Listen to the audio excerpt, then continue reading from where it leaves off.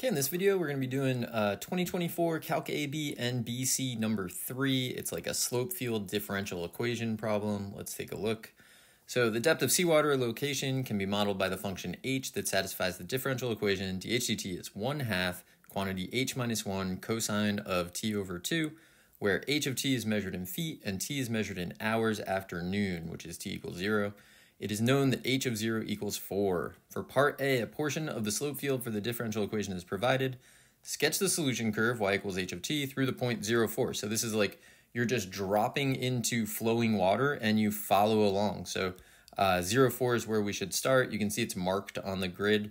And then just follow the lines, right? Imagine that it's a current, like you've dropped something into flowing water. This is basically what you're going to do. And that's it. I don't know how they grade that thing, but I'm pretty sure that that's what the solution curve would look like. Let's take a look at part B.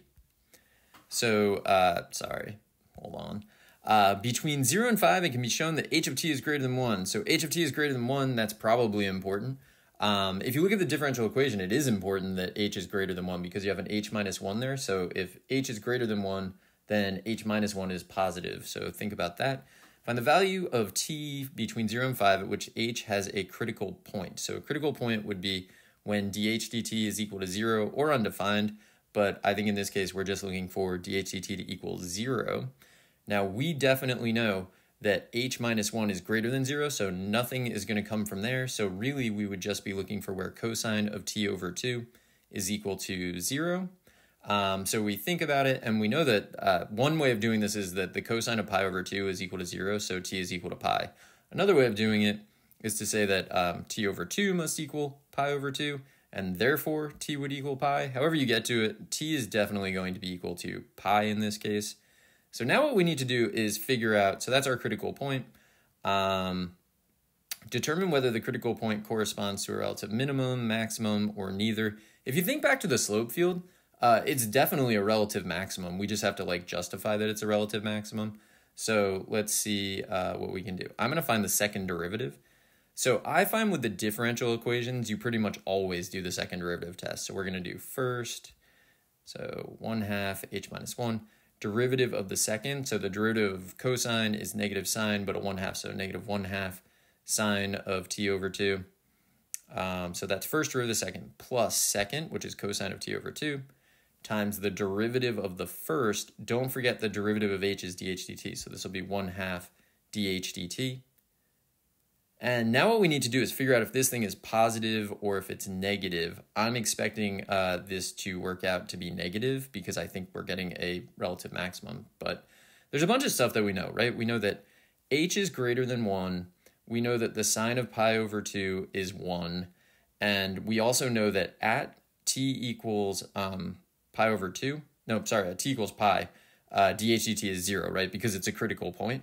So the second part of this just drops out, right? The cosine t over 2 times 1/2 times dH dt, that's just 0. So we have 1/2 times a positive number times negative 1/2 times 1. So 1/2 times negative 1/2 is negative 1/4 times a positive number. So we can conclude that the second derivative is definitely a negative number on this interval. We don't even know what it is. We just know that it's negative at pi.